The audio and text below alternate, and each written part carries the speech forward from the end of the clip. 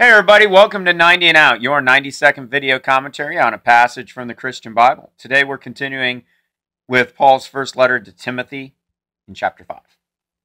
Honor widows who are really widows, but if any widow has children or grandchildren, let them first learn to show piety at home and to repay their parents, for this is good and acceptable before God. And here's 90 seconds. All right, I'm just going to cut right to the chase. Address the white elephant in this passage, and that is government welfare. Medicare, Medicaid, okay? Working the system is not righteousness, plain simple. Convincing your parents to turn everything over to you so they can go on Medicare or Medicaid is fraud. It's just straight up fraud. And not only is it illegal, it is certainly not reflective of Christianity and doing that, okay? Free money is not free money. If your parents are retired, if your mother's a widow, if your dad's a widower, if they're unable to work, then step up.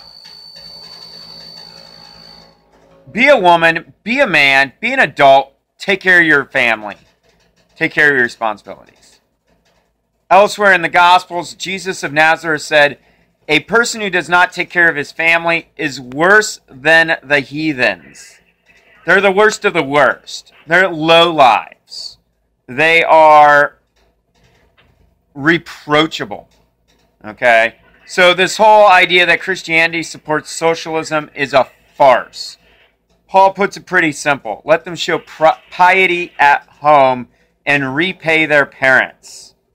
Good and acceptable before God. Take care of your family, plain and simple.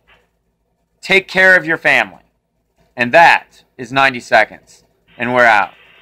Thank you so much for watching this video. You can check out the rest of the videos in this series covering the first letter to Timothy right up there. You can also subscribe to the channel right over there.